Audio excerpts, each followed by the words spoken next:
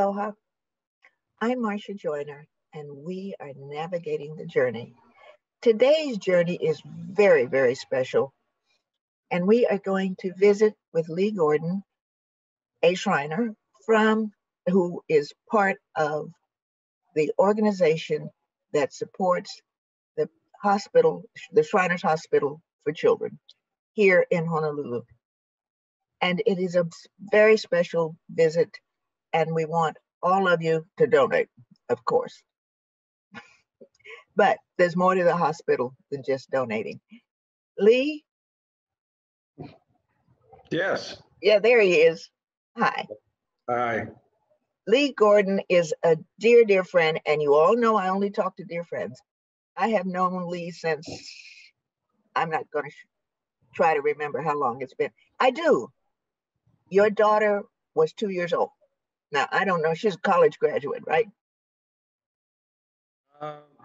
Yes, but you actually knew me with my first daughter. Oh, okay.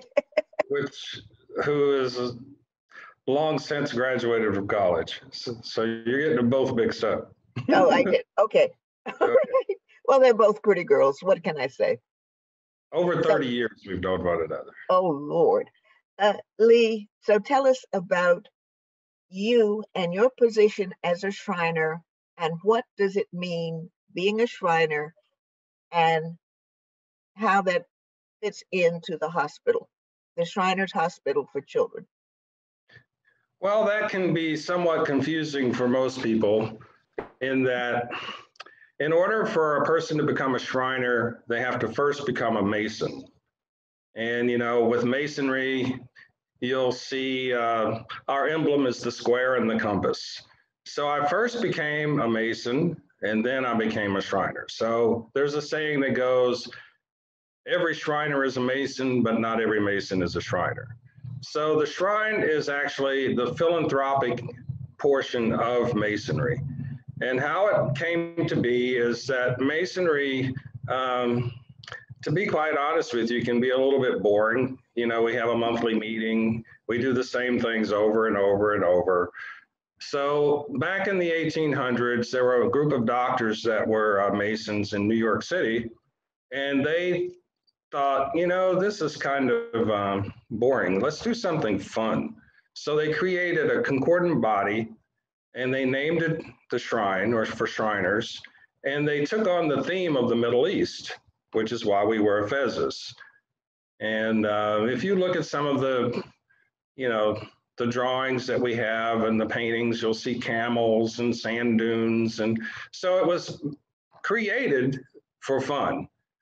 And they actually met in a bar in New York. So that'll tell you what real fun, yeah. They're looking for. So that's how it started. Well, Hawaii got its charter as a shrine charter in 1901. And, you know, for years, you know, the partying went on, everybody had a great time.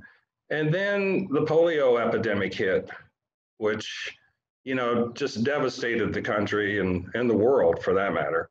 So children were dying, they were having horrible deformities. It was really, it was pretty bad. So these doctors, these very doctors with the Shriners organization said, well, why don't we start a children's hospital and treat these kids with polio? So the first hospital was opened in Shreveport, Louisiana in 1922. And to show you how much history Hawaii has with the Shrine, the second hospital was opened in Honolulu in 1923.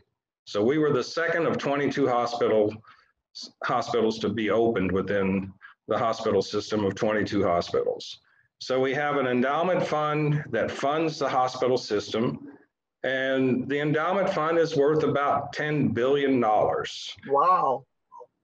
And yet the hospitals cost more to run than the endowment spends off in interest. So we're always in deficit spending. So we're always struggling, trying to raise money so that we can provide these services for the kids. Now, obviously polio is no longer a threat, but you know, the Shrine system pretty much is a pediatric orthopedic hospital.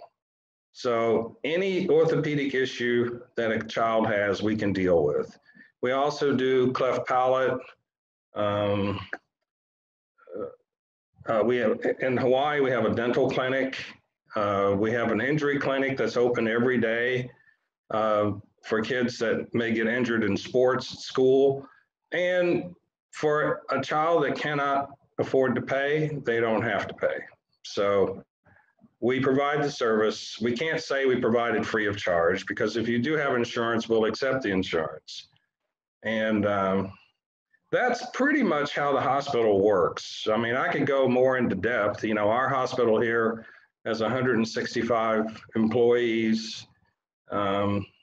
We service kids from Samoa, from American Samoa, from Tahiti, from Guam.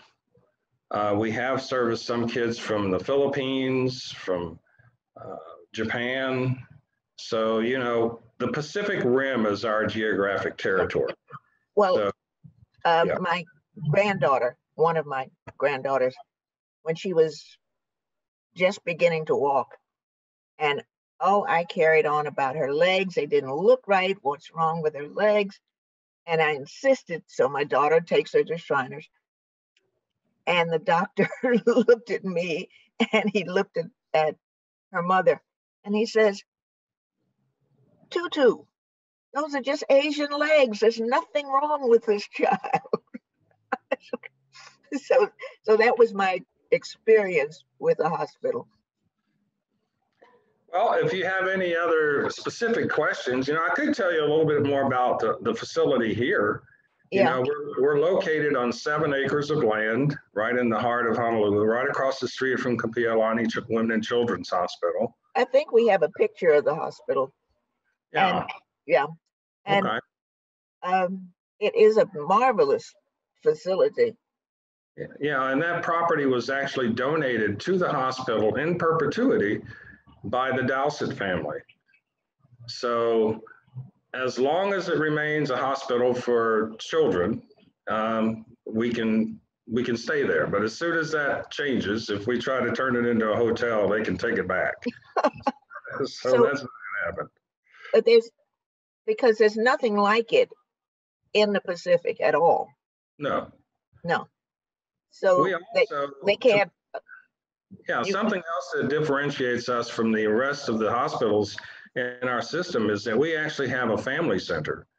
So we can house 17 families on our property. So these families that are coming from far away actually have a place to stay, because orthopedic issues are not, it's not like an appendix or appendicitis where you go in one morning and you go home the next. With us, sometimes the kids are here 3-4 months at a time as they're going after surgery through the rehab process. So it does get a little bit expensive. And what the local Aloha Shriners organization as a fraternity is responsible for is paying for their transportation. So the transportation cost to bring these kids here, even from the outer islands and, you know, and like I told you, these faraway places, we spend about $250,000 a year in transporting the kids. And that is what the local Aloha Shriners fraternity is responsible for. And, you know, there are not many of us. There are only about 650 of us. So it's a struggle for us to raise that year after year after year. And, you know, our desire is to actually treat more children, more kids in more places. And in order to do that, it's going to take more money, because we have to bring, you know, that means we'll be buying more and more airplane tickets. So, you know, this appeal to the community to assist us in raising funds is, you know, a sincere effort on our part to treat more kids in more places. So couldn't you get, what is it, Hawaiian Air or somebody as a co-sponsor? Oh, that's a wonderful thought. And believe me, we've tried all of that. But, you know, it's, you know, every now and then, you know, for a while, Hawaiian actually had a mileage program, and people could donate their miles. Mm-hmm. And we could use the miles to transport the kids. But I don't recall that that's anything we did last year. Of course, last year, you know, COVID year, things kind of dropped off. Everything went crazy, yeah. So, but you know, the airline industry does what it can. But you know, there's so many nonprofit organizations that do so many wonderful things for the community that if they do something for us, then they're able to do it for everybody. And then next thing you know, everybody on the plane is flying for free. So they're not up for that. Yeah. Now, you know, we did talk about the early days. You said the charter in Hawaii was 1901. Yes. But now but the king, Kalākaua, was a Mason. Yeah, King Kalākaua became a Shriner actually just right before his death. But he was a member of the Shrine Temple in San Francisco because we hadn't been chartered when he became a Shriner. However, he was extremely active in Masonry here in Hawaii. He was the first 33rd degree Mason in Scottish Rite. He was master of his lodge. You know, he's just done everything. So, you know, we have Masonry, then we have Scottish Rite, York Rite, and the Shrine, which are the three concordant bodies. And he was instrumental in developing all of those, along with his brother-in-law, John Dominus. So the two of them did a lot to help Masonry get a foothold here in Hawaii. So now you said Shriners, Scottish Rite, and what else? York Rite. Yeah. You were Scottish Rite? I'm Shriners, Scottish Rite, and York Rite. I'm in all of them. Now, what was the facility where you had an office in town, not at the hospital? That's the Scottish Rite building. I'm the secretary for the Valley of Honolulu. The Valley of Honolulu. Yeah, it's That's called interesting. the Valley of Honolulu in the orient of Hawaii and Guam. And illustrious Andrew Geyser is the deputy for our orient. So he's over everything from here to Guam. Mm-hmm. Well, that's interesting that all of that's connected. Oh yeah. So you're connected all over the world, I presume. Oh yeah, it's an international organization. And Shriners over the past few years changed its name to Shriners International. So now you have that beautiful place in Waimanalo. What is that? That's our beach park. And the beach park is available to the general public on Saturdays for rent. So a lot of major companies, corporations in town will rent the property for their company picnics. People will have baby luau's. We've had some people to actually get married out there. So, and then on Sundays, you know, the Shriners are all Masons, don't believe in doing any work on Sunday. So Sunday is the day we're all out at the beach. So Sunday is beach day at Shriners Beach House. So, but do the children go out there, or is this just adults? I mean, the hospital children. Well, the families of Shriners go out there every Sunday. The kids at the hospital, we bring them out occasionally. The big time that we bring them is in the summer. It's called the End of Summer Bash. And we'll have a huge picnic with bouncy houses and clowns, and they can go in the water and we feed them. It's a big deal. But, you know, and seeing that a lot of them have orthopedic issues, you know, they're in wheelchairs, they're on crutches. So we have to bring, you know, the big buses that have the elevators in the bus to get them up and down. So we don't transport them or move them around too much, but we do bring them out there at least once a year for that. Well, now, how long, I'm all confused about this. The kids they come from wherever, even locally, and let's assume that they were born with something not correct with their feet or ankles, and they need to be corrected so that they can walk perfectly. How long does that take? Is there surgery? Is it what goes on? Well, it can vary, but some issues, especially the kids that are from here, I think when you were talking about maybe their feet going in, kind of toeing in, that's a club, it's called club foot. And that can be, if it's not too severe, it can actually be treated without surgery. We can do that with casting. But the surgeries, like if we're doing a scoliosis case where we're doing the implanting titanium rods in their spine to straighten their back, obviously that's pretty invasive and pretty serious, and we can't just send them home right after that because infection is the big fear. So they can be in the hospital sometimes for up to, a month, sometimes 2 months. When we're doing limb lengthening, where you're making one leg longer, like if a kid has a limp, that can take a lot longer because we're actually, there's a device that's put on the leg called an Alizaroff, and the leg is, or the bone is actually cut, and then it cranks out a little bit at a time each day, and bone matter grows in as that's occurring. So those procedures can take 2 or 3 months. Oh, I would think so. That's that's fabulous that it can grow on its own. Yeah. That's amazing. Amazing what the body can do. It is. Lee, we need to talk about raising funds. So if people want to donate, how do they do that? Well, we have a development director at the hospital by the name of Lori Swan. And if you call the hospital or you go to the website and try to contact Lori, trust me, she'll call you back.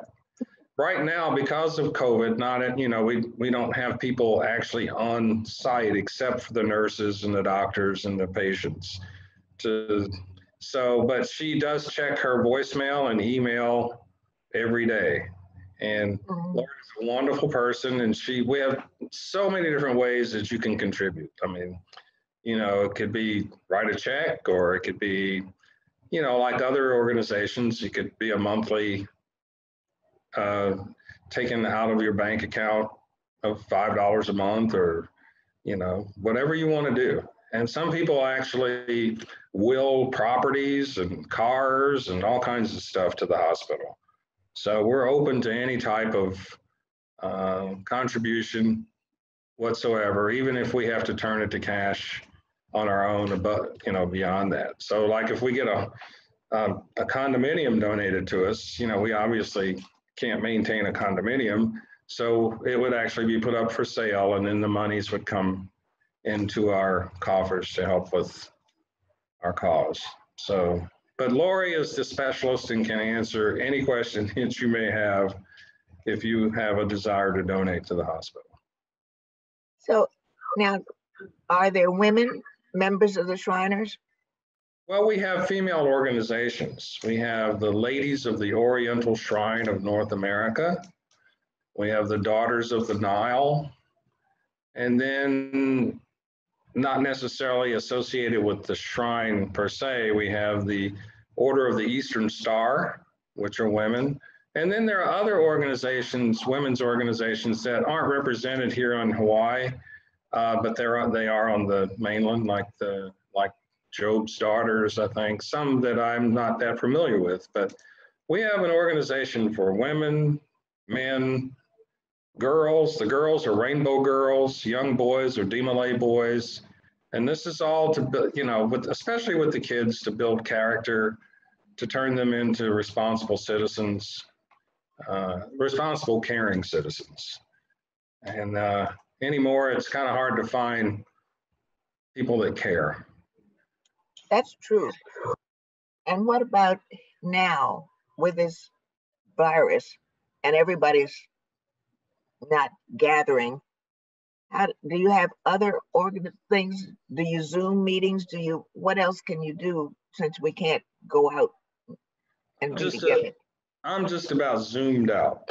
I've told Oh, you that so am I. So am I. So you heard I'm in Scottish Rite, York Rite, Yes, Shrine, and Blue Lodge, and yes. they each have meetings. And then if you're on different committees, they have meetings. So, and I'm kind of in all of it. So there's at least one Zoom meeting a day, sometimes more. Sometimes more.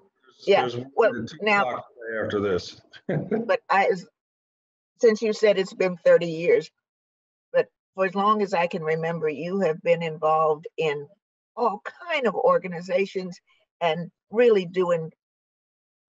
donating time and energy to so many organizations. God love you. It's Well, I just follow people like you.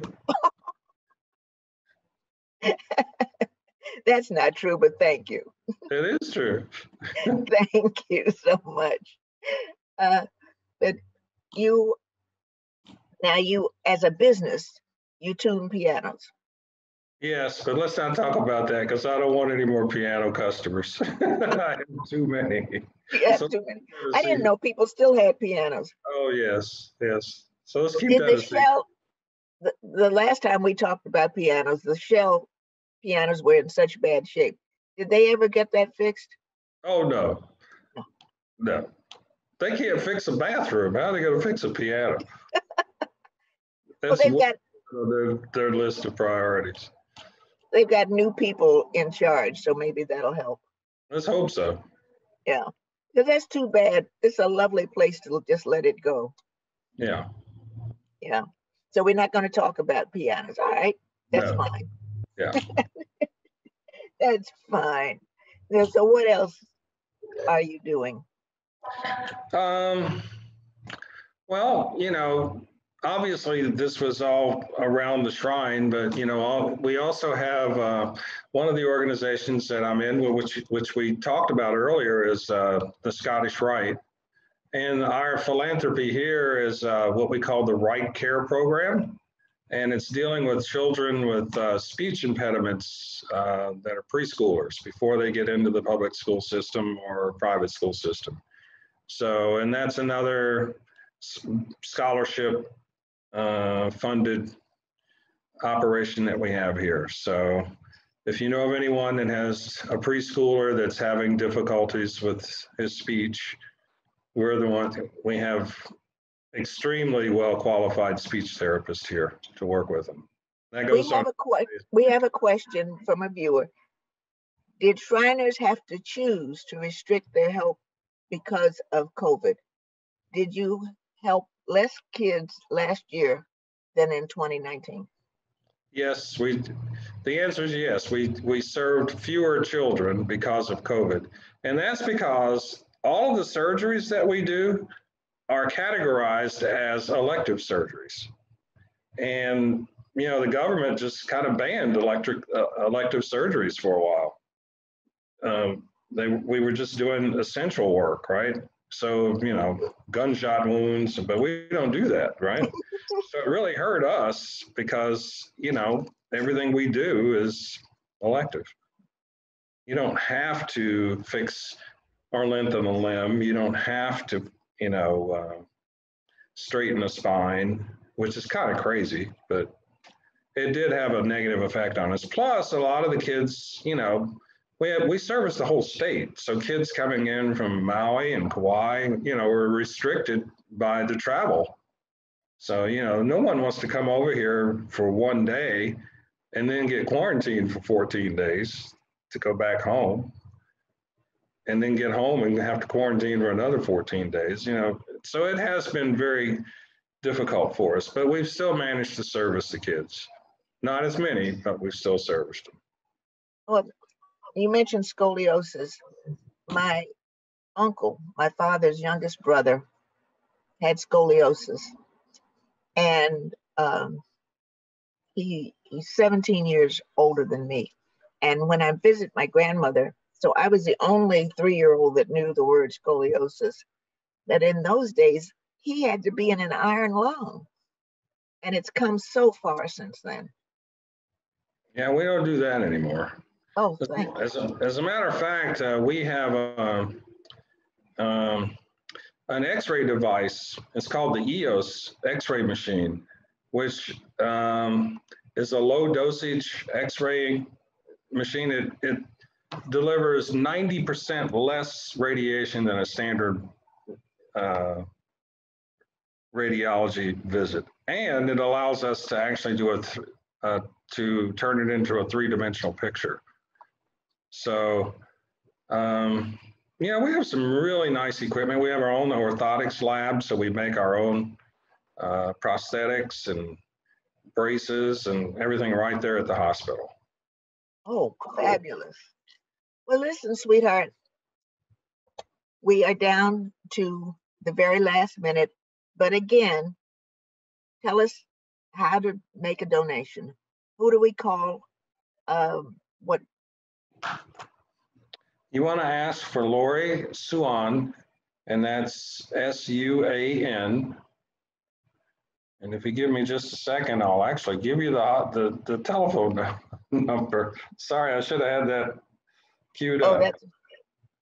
But oh, and now I can't do it. So I'm sorry. But just Shriners Hospital, Honolulu, and ask for the development office, and that would be Lori. And we'll gladly take your call and help you set up a way to fund our philanthropy. Well, Lee, as always, it's a pleasure spending time with you.